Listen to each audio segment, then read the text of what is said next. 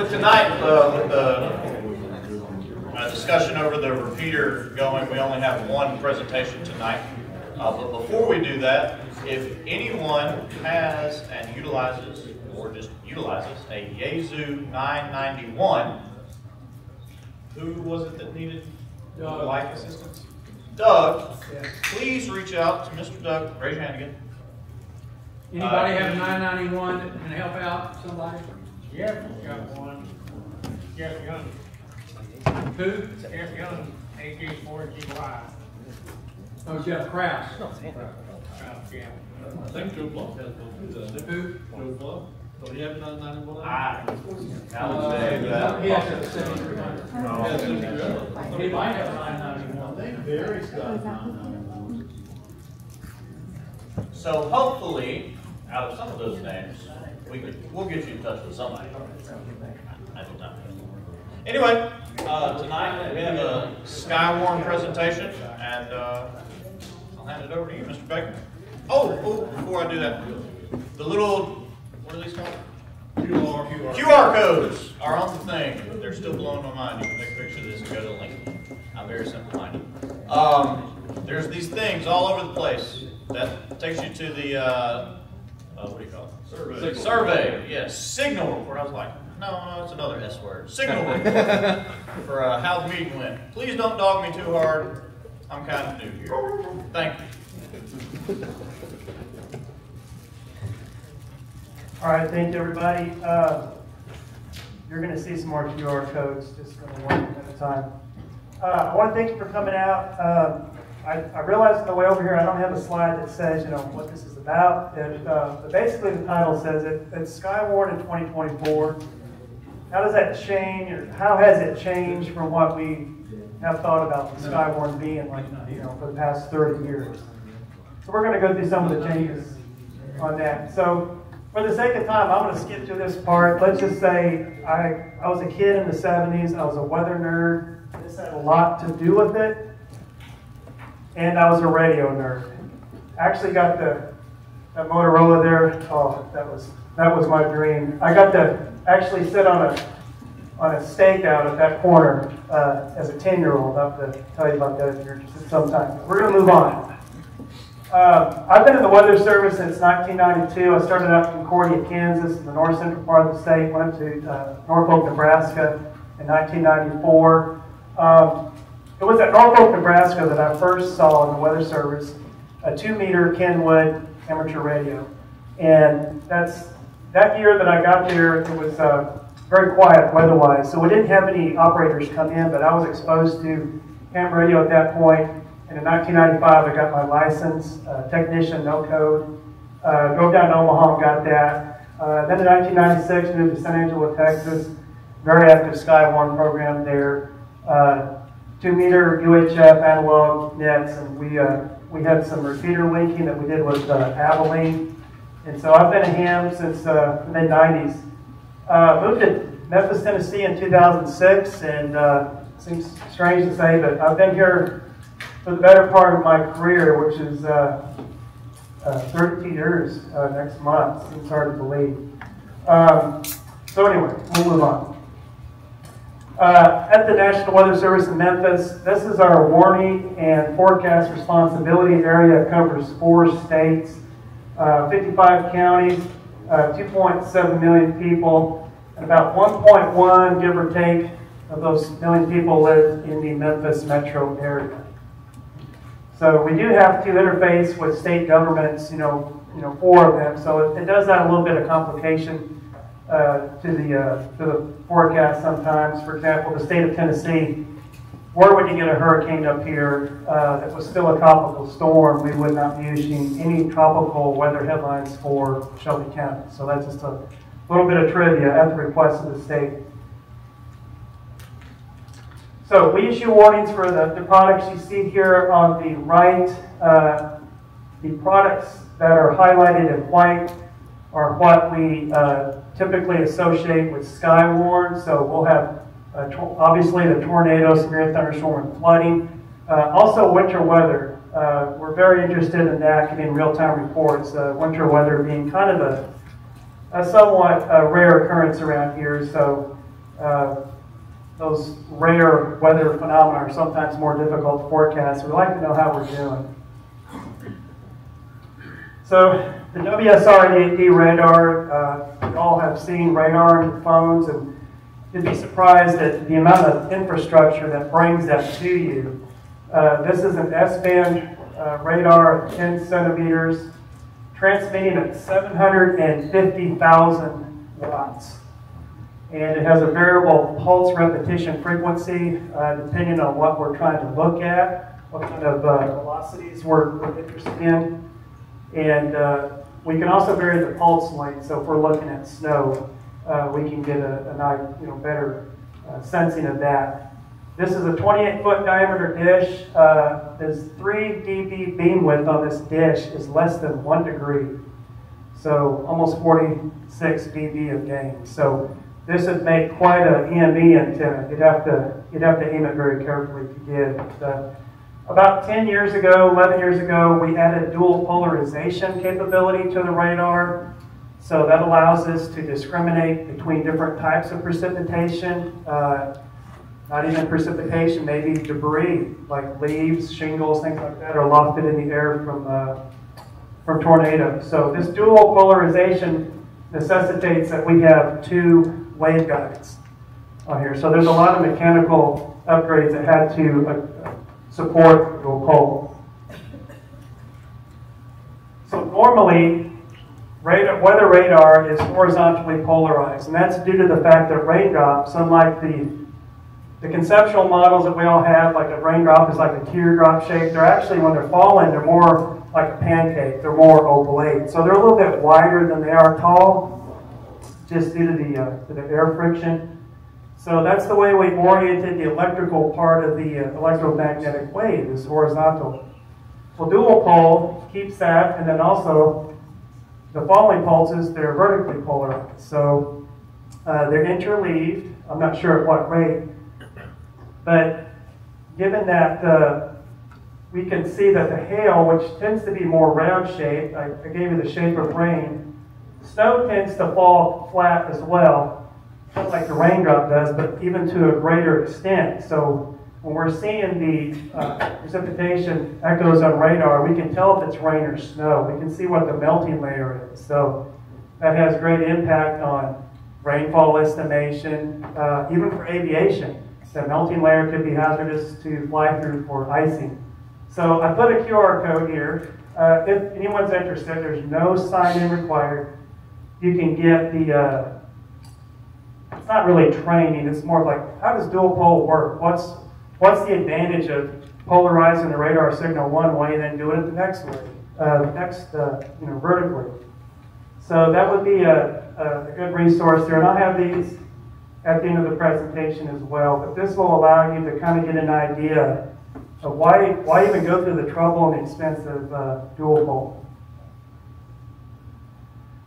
So these 2 panels here at the top, this is what we've had since the advent of Doppler weather radar. We've had the WSR-88D here in Memphis and Millington since 1995. So it's been around for a while. But we've had a lot of computer upgrades because this radar puts out a lot of data. It's digitized very early on. Then the computers, the radar products generator, goes through and does all of its math. And there is a lot of math. You see each one of these little blocks here, these are called range bins. And there is a lot of calculations that go in each one of those range bins. Before we had dual pole, we could see reflectivity. We could see the hook echo and infer that, yeah, there's some circulation there. There's probably a tornado. With the advent of Doppler radar, we could see the radars up here to the top of the screen. We could see that there's some circulation going on here. We could actually measure the velocity. So you have strong inbounds next to strong outbounds. And a lot of us are familiar with this green and red here. So as long as this corresponds in location to this hook echo, we can be pretty reasonably assured that there's some strong circulation going on there. And a little teaser, the radar is not,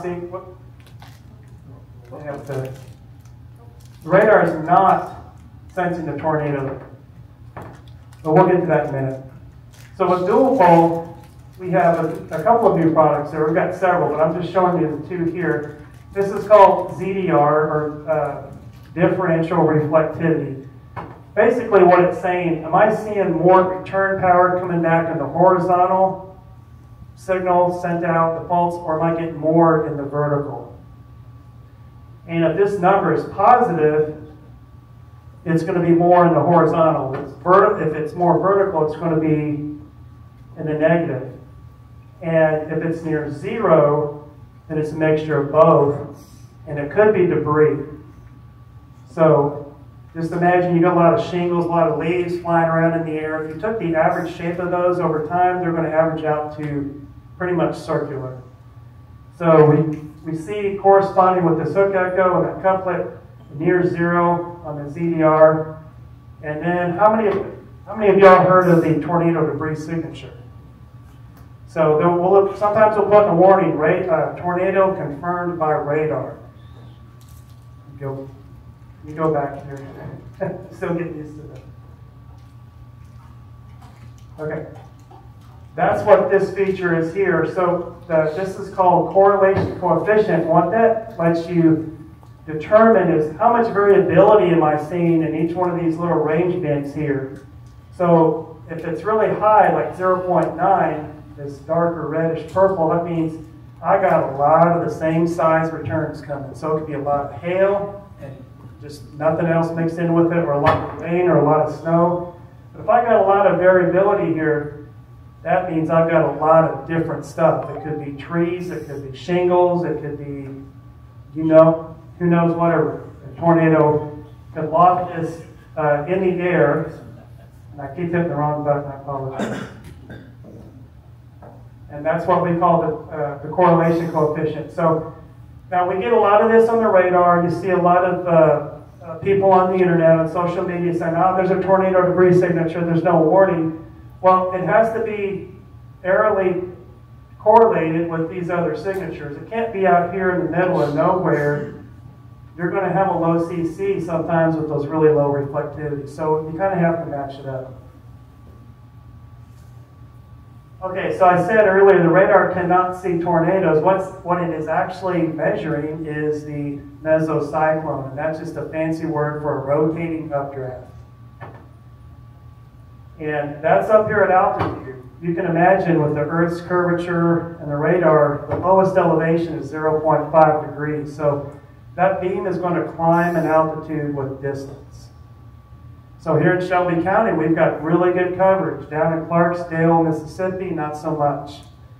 So as that radar beam climbs in coverage, what else does it do? What does a flashlight do the further out in distance you go? It gets weaker and it gets wider. So even close in, like at Shelby County, a tornado's diameter is going to be much larger than the beam width. So it can get lost inside of that beam. So what it's actually measuring is the mesocyclone, and we can infer that if this mesocyclone gets strong enough, there's probably a tornado, we just don't know. So that's why we need spotters. The radar can see this mesocyclone here. The green is cloud elements moving toward the radar, and red's moving away and green's toward. And as I mentioned before, the radar can see a tornado debris signature if debris here on the ground gets lofted high enough to where it crosses the beam center line. But what we need spotters for is to tell us what's going on here on the ground. So you can see the cloud base visually, assuming there's no trees or hills, which is a challenge in the Mid-South. You can see if there's a wall cloud here, and importantly, is that wall cloud showing signs of rotation? And if it is anything down here on the ground trying to hook up or respond to that cloud-based circulation? If it is, you've got a connected circulation and you've got a tornado. That is something, especially on these smaller circulations, the radar is just not going to see. Unless you're very close to the radar and don't have, TMM is a little bit lower. We can see these smaller scale features moving into Memphis, but not so much on NQA. I think I have a blank slide here. Let's see. No. Okay, so traditionally, the Skywarn program, we had formal training. Spotters would get a certificate. We do this through the spring and sometimes in the fall. And our spotters would communicate over ham radio, which is usually 2-meter FM, sometimes UHF, sometimes maybe the repeaters would be linked together, probably not. And the NWS, the blue box there, we would issue the watches and warnings, and we would be in contact with the media through the phone. Emergency managers as well. Media do a great job in communicating with the public, and our emergency managers also communicate with the public. They've got their hands full down in Florida, certainly this week. This is how we did it back in the day. The public was welcome to come to the spotter training meetings, and a lot of the members of the public would take this formalized spotter training. You could kind of put them up there in that red box. So over the past couple of decades, what has changed a lot, and I think you could boil this slide down to one thing, and that's social media. We've seen the communication channel over the Skywarn network, the 2-meter repeaters, get a little bit less and less, and then social media has really taken over. So we get a lot of direct communication. This channel here has gotten very, very thick. We get a lot of information back and forth with social media. Oftentimes not the best quality information. We have to sift through it. And like we've seen with, recently, sometimes you hear rumors and things that just aren't true. And so we do have to go through that. And when we do get storm reports from the public, we do have to quality control that. We've gotten new management at the Weather Service here in the last couple of years. And with any new manager that comes in, it's like, well, look, what do we got here? What are we expending our resources? Where are we getting our reports from? And so these reports were undertaken, and we found out that while we're getting a lot of the bang for the limited bucks we have right here, not so much here, and our neighbor to the east, NWS Nashville, moved over to a weather safety training in which we tried to interact more with the general public while still providing some kind of like spotter light, quote unquote, training. Still some storm spotting techniques, some technical stuff for our more advanced spotters, but primarily it was tailored towards the public. And I apologize, I keep hitting the wrong button. So the weather safety training, we no longer hand out these report or these certificates, that you're a certified spotter. But we do still encourage people that do attend the weather safety training, say so that we are, I've been your spotter training. For those that want to delve a little bit deeper into meteorology and how to spot, there is online spotter training options that you can take. So basically, that's what's changed over the past couple of decades, even since I've been here in Memphis, 18 years. I went back through some of our documentation, and I just couldn't believe how much formality and for lack of a better word, bureaucracy there was. We had formal training, not just for our spotters, but for the folks that came out to the weather office to man the radio, they had to have formal training. We also had Skywarn districts around our 55-county area. These districts, they had coordinators, and they had meetings, and there's just a lot going on. We still have some of this today. It's a little less, I don't want to say we're trying to be a little bit more accommodating to people's time. We have a Skywarn liaison, a local liaison committee, and that's where we do our planning through. So we'll talk about that in a little bit.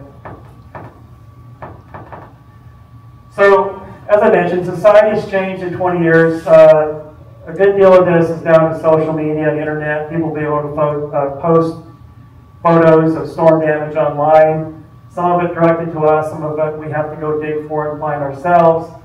But it does take a little bit of an effort. On the amateur radio side, 2-meter FM has been joined by the digital modes, V-Star, DMR, Fusion, and P25, and of course there's more. There's just a lot, from a hobbyist point of view in amateur radio, there's a lot to go and explore.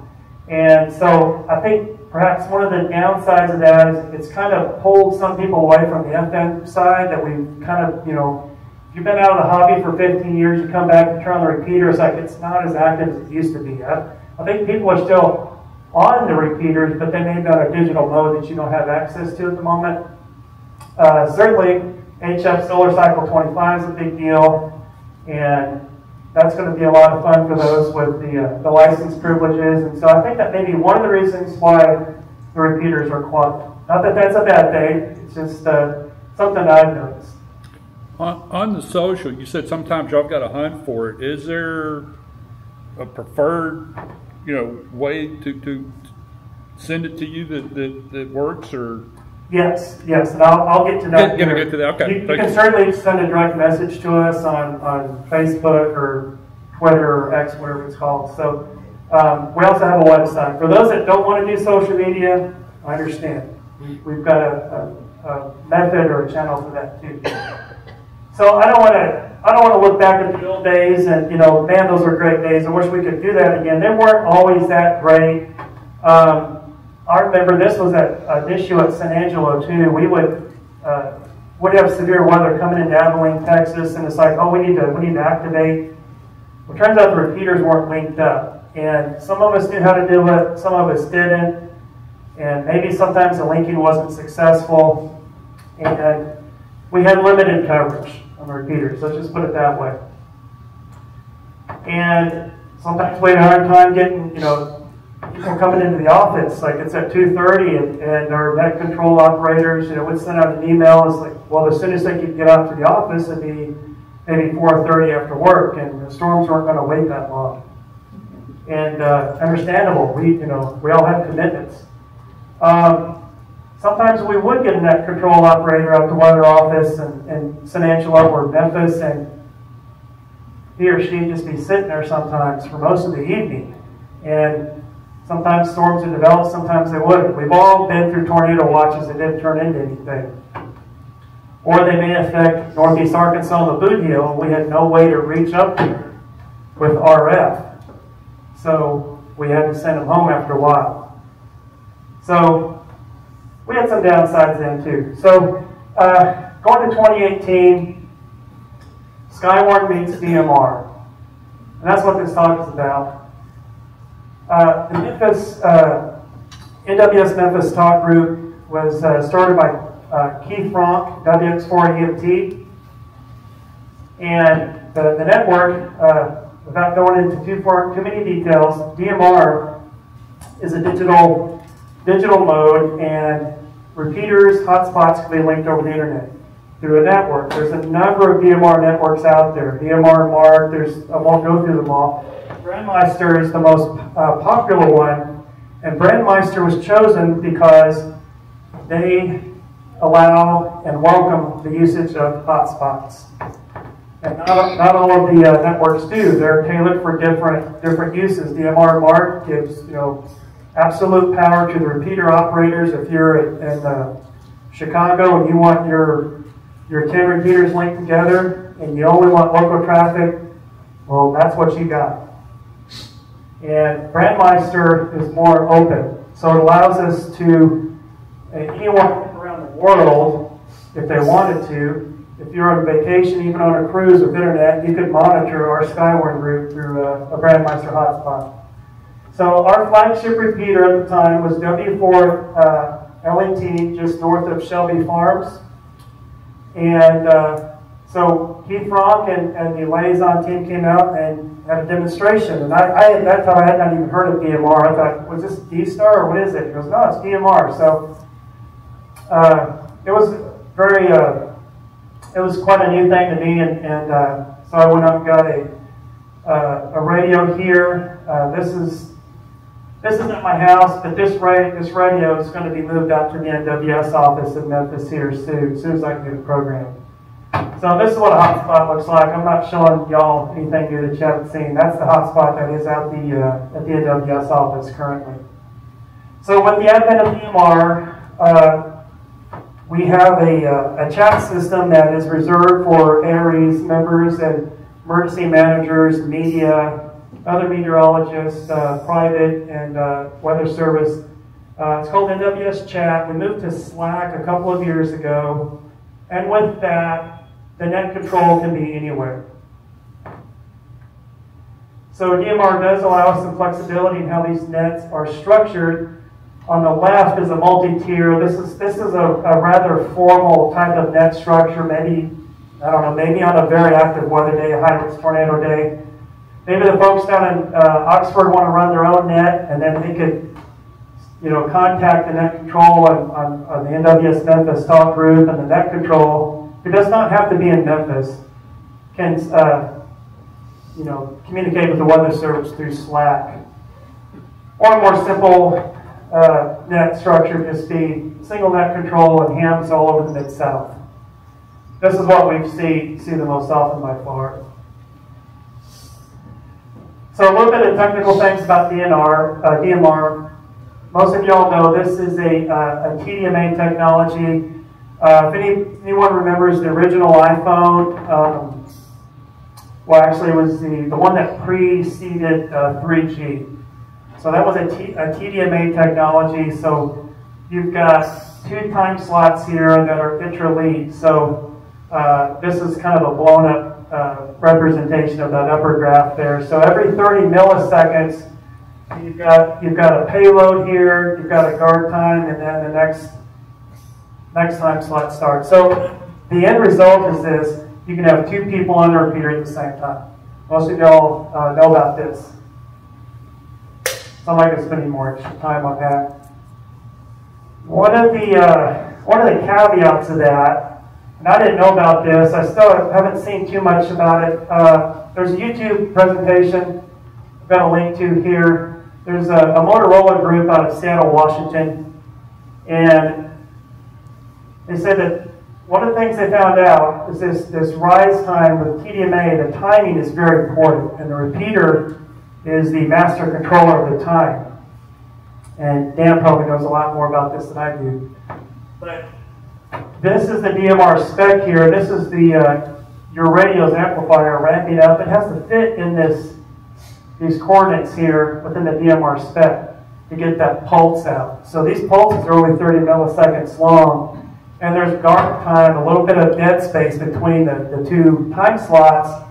And if you're out on the fringe and you're talking to someone that's close in, and you got a little bit of clock drift in the radios, the Motorola folks there in Seattle found that the effective range, and this give or take, 40 to 50 miles. So if you had a Yagi you put up on a tower and you want to talk to Jonesboro, you might get into the repeater if it were FM. You may get a little bit of signal, but the repeater is going to say your timing's off. That time slot already left the station, so you won't logically make it in.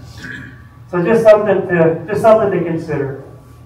I don't think that's going to be any problem around the metro area here, and we're going to have a lot of repeaters that we're going to look at here shortly. There's a lot of choices amongst DMR radios. This is the new Anytone 168. It was just announced. It's $200 new. Got a lot of neat features on it. Over here on the left is the couple of Motorola's, the 7550E and the new R7 that replaced it. And we just heard about the Motorola repeaters. The one thing the Motorolas have going for them, and the High Terrace as well, on the RF side, they're very high performance, very sensitive, very rugged. But this is where DMR's commercial background really shows through. There's not much front panel programming on these radios. They're not quite as ham friendly. You'll get a zone number and a channel number here that you see. Over here on this Anytone side, you see a VFO. You actually see the frequencies. So that's one ham friendly aspect right there. Another one is these. I just advance again. These radios here tend to be nowadays dual band. So you got UHF and VHF, so you have flexibility. Now, most of the DMR repeaters around are UHF. I found one on the Grandmeister network down in Aberdeen, Mississippi, that's VHF. So there are exceptions, not too many of them. These are designed for a commercial environment. So they're designed, if you can picture a factory floor with a lot of ambient noise, you need to get out there and you communicate with your, whoever, your team. Very loud speaker, and they have noise cancellation, so the person on the other end is not going to hear all that factory noise in the background. I've seen these things demonstrated with a lawnmower, and you can barely hear the lawnmower because the active noise cancellation in the background. So they are made for commercial environments. They're not at all inexpensive new, but you can get those new for $300 or $800. I just picked those numbers off, give or take. Depends on the condition that you find them used. The R7's newer, so that's going to be the most expensive. These are about $1,500, $1,800 new, something like that. They are not cheap. One last feature, if you don't have, the way DMR works, if you don't have the talk group programmed into the repeater, you may not be able to listen to it on these Motorola's. You may have to take it back home, plug it into your laptop, your CPS, and add that talk group on there. The Anytones and a lot of the other more amateur-friendly radios will have what's called promiscuous mode in the DMR spec. Anytone calls it digital monitor mode, so you're actually able to listen to any time slot, any traffic that's going on there at the moment. And if you decide you want to listen to it, communicate with them, you can. The Motorola doesn't offer that. If you can imagine, if you're in a commercial setting and you're on the factory floor, you shouldn't be able to listen promiscuously to the manager's talk group. So you can kind of understand why, where Motorola is coming from and where these manufacturers have kind of adapted that towards amateur use. So I mentioned the RF side. The Motorola does have quite a bit better specifications as far as sensitivity. If you're in a noisy RF environment, working on a repeater side or downtown Chicago, this will do a better job than the cheaper radio. But for most of us, this is going to be just fine. One thing common to all DMR radios is CPS software. This is going to vary by manufacturer, the menus here, but one of the things the takeaway that I found is there's a lot of extraneous, this is where the commercial side comes in. There's a menu here for renting, so you can rent out your high-terror radio to someone and it'll work for a set period of time. Obviously not something we're interested here in radio. We don't use encryption on the air, a lot of things like that. So I think part of the challenge of the customer programming software is trying to figure out the stuff that you don't need. And again, you see the commercial heritage coming through just with the naming customer. So I mentioned W4 LET. Most of us know that W4 LET has been decommissioned. And we had a talk here last month. Dan spoke about that. This was a Cadillac of the DMR repeater. Very wide coverage, and a lot of that due to the Motorola repeater and this antenna height, almost 600 feet AGL, just north of Shelby Farm. So this has been decommissioned since July of this year, and we've got a new repeater just a little bit north of the LET location, W4EF by the Mid-South Amateur Radio Association. I'm not sure about this flat map here, how accurate it is. You see the antenna height is considerably lower at 151 feet. But, and like I said, I haven't gotten around to programming my radio yet, my code plug. But thanks to the folks there at the bar, we've now got DMR capabilities continuing in the Mid-South. And as before I got up here, this is last month, I was not able to attend a meeting, but if you're interested in the background of moving the 143-700 repeater over to DMR, I highly recommend watching Dan's presentation. So this QR code will take you right to that point immediately.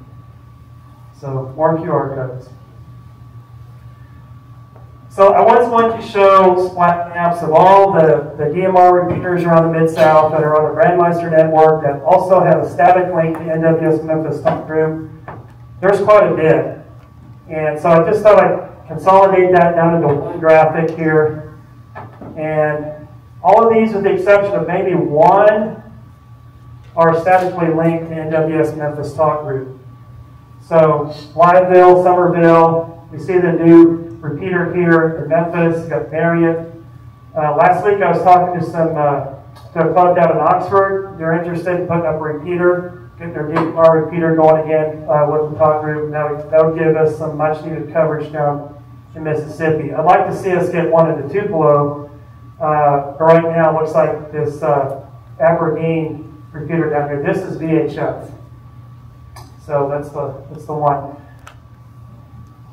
Now the takeaway from this is even if the repeater is not statically linked on one of the time slots to this NWS Memphis talk group, you can do so. You can dynamically link it, which means you could, so if there's no traffic on that time slot currently, you can listen in on the net, set the repeater dynamically to listen.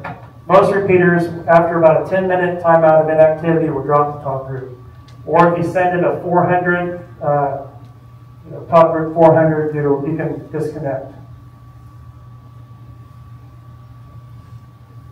This slide is courtesy of Michael Knight, KK4 IOH from last year. I don't know about the status of the All-Star linking to the NWS Memphis repeater. This is just to show that technically it can be done, so folks that don't have DMR radios, don't have any plans to get one, I know in 2023 we had some folks in Jonesboro that actually called in on the net with an analog radio to the DMR talk group. So this linking can be done from a technical point of view. So I would defer to Michael Knight for any update on this, but we do have a DMR repeater in Jonesboro now, so they can get into the talk group directly. So I want to talk real quickly about storm spotting challenges here in the Mid-South. I'm not going to get into any technical spotting techniques, other than to say it can be really hard. We have a lot going for us. We're not going to have any chaser TV shows here in the Mid-South unless they're driving. I've seen a few drive around Memphis, but it's really hard. We've got a lot of hills, we've got a lot of trees. One of the problems we have this time of year with the earlier sunsets, we get a lot of fast-moving storms at night. And it's just impossible to spot. It's just not easy. And here in Memphis specifically, we do have some problems with some urban flooding. I saw this on Facebook a couple weeks ago. My professor posted it. I'm not sure what the state of Iowa did to make these folks mad, but worst state ever until the 2020s. This is how storm chasers view the United States. So most of the Mid-South here is in this category. Trees and trailers, get the drones, it's damage time. So in other words, you got to wait for it to happen, then go out and look at it the next day. This right here is this title, But It's the Delta. And for Memphis, Shelby County, traffic, regular locals are more dangerous than a storm.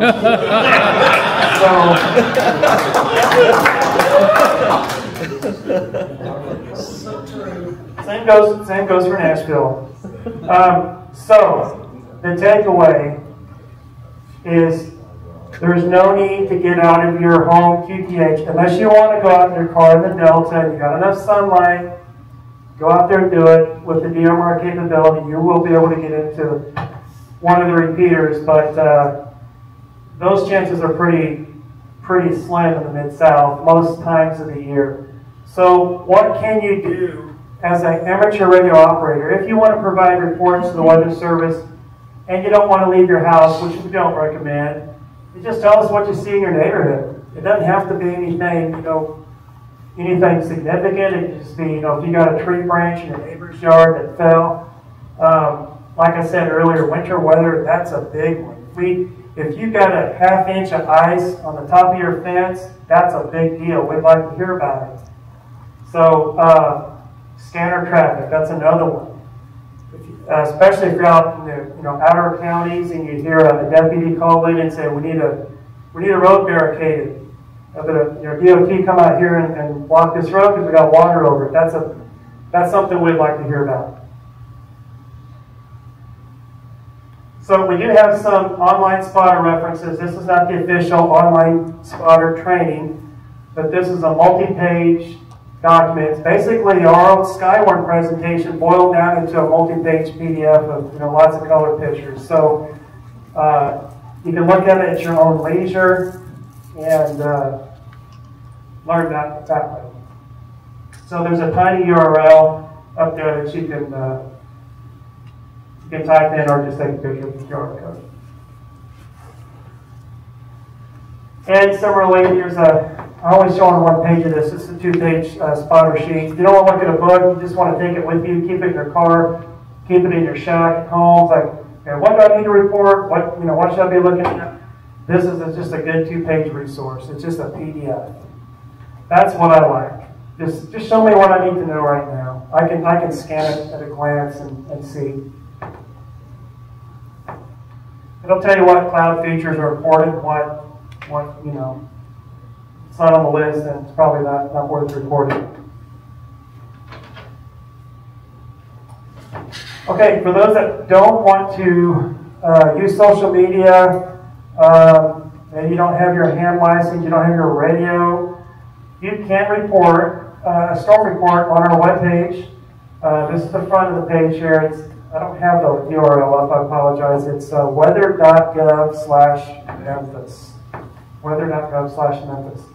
Once you're there, you can click on current hazards and then submit the storm report, which will take you to this page here. There's a Google form embedded on that page. You do not have to leave your information if you don't want to, your name and whatnot, but your location and what you saw. So weather.gov/Memphis, you're one click away from submitting a storm report electronically. And I don't have it on the slide, but MPing. The MPing app, it's in the Google Play Store, the Apple App Store. We do see those reports on our screens at the office. You can see those reports on RadarScope as well, if you're interested in seeing other people's reports. So MPing, we've found pretty valuable as well. It's kind of a way you can just real quickly get in there and contribute and get back out. So this is the slide I had earlier, so I just want to challenge y'all. As a ham radio operator myself, I would like to encourage us to let's utilize this DMR technology that we have. It is very, very impressive, and as long as the infrastructure stays up, even if it doesn't, if we've got power to the repeater and the internet's down, we're going to have with the new repeater going up in Brunswick, we're going to have pretty good coverage around the metro area. So hopefully we don't run into a situation where the infrastructure is down like North Carolina, East Tennessee, because if that happens, then you'll have your HF privileges, right? So that's going to be, it's kind of hard for us to, those DMR nets that we have every week, it's kind of hard for me to remember. Sometimes I get busy, but I feel like we need to practice these because, sometimes something is going to happen to where we're going to have to jump into action. We might be the last man standing as far as our communications capabilities. So it's kind of hard human nature-wise to plan for something that's got an extremely low chance of happening. But if it does happen, the impact is huge. So I think that's kind of the Aries, that's just what we have to, kind of the mindset we kind of have to remind ourselves of. We have a lot of capability in our community. We do have a net control the first of each month at 7 p.m. and we do need net control volunteers. And if you would like to do so, see John Reiners here in the room. As I said, you do not have to be in Memphis. I showed this slide at Oxford last week. Net control operators can be pretty much anywhere. So that's all I have. I mentioned our webpage. As ham radio operators, as storm spotters, you are welcome to call this number. Just please don't share it with the general public. That number will ring to our operations floor 24/7, any day of the year. So if you've got something to report and it's urgent, that 0401 number will get you a meteorologist. There is no phone menu tree, push this number to do this, you get right to the floor. So you got something that's urgent, you need to report it, call that number.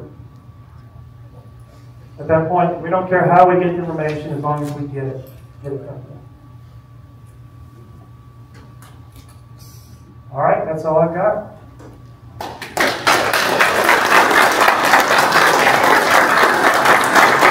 If there's any questions? Yes. Where is that big dish that you showed at the beginning? That's in Millington. It's on the south side of the Millington Airport. What's the elevation of that thing? 0.5 degrees. That's the lowest. But it'll scan up to 20.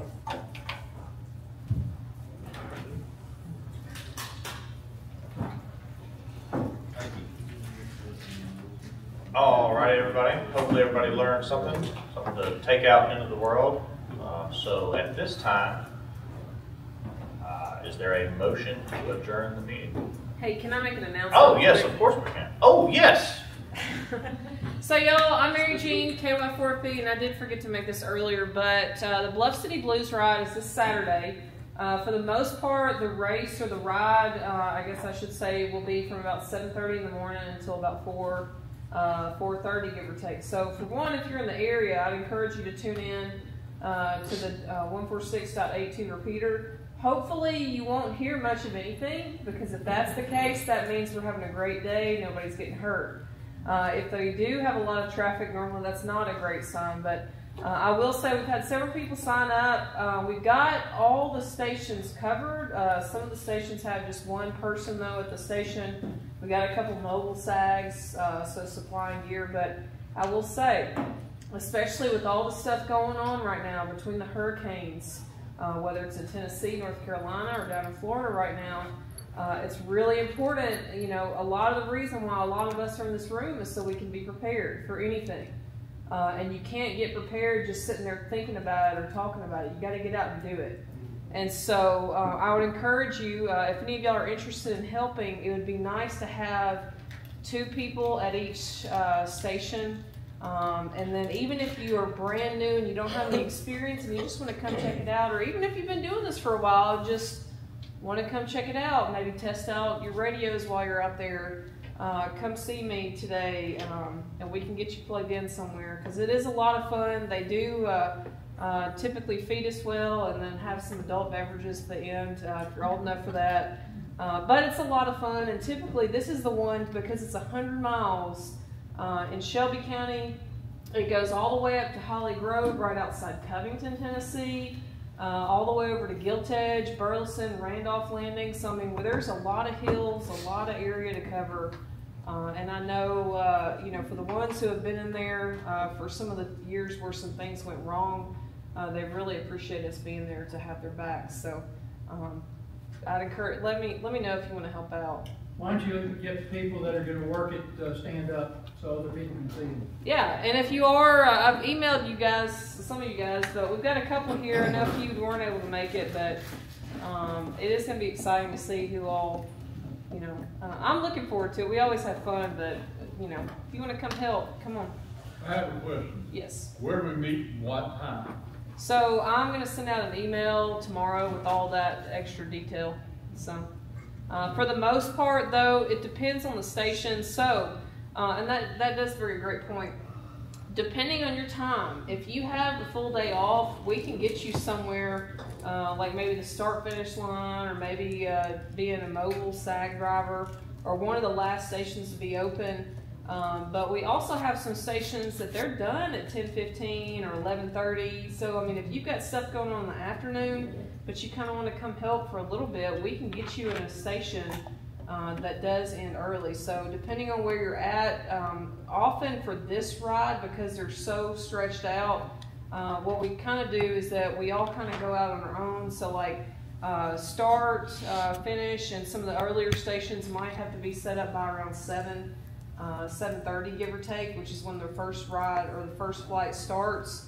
But then some of the stations that are much farther out up into Tipton County won't have to be at their spot until about 11, or not that late, about 8:30, 8:15 or 8:30. So depending on where you're at, there's kind of different times available. So if you are limited and you want to come help out, we can work with that. Even if you wanted to assist somebody for a couple hours, we can work with that. So.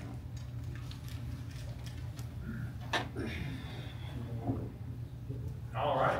Thank you, Mr. Engineer. All right. Oh, yes. Is there a motion to adjourn? So moved. So moved. Do we have a second? Second. Vote on that. All right. Thank you for being here. 7:03 to all.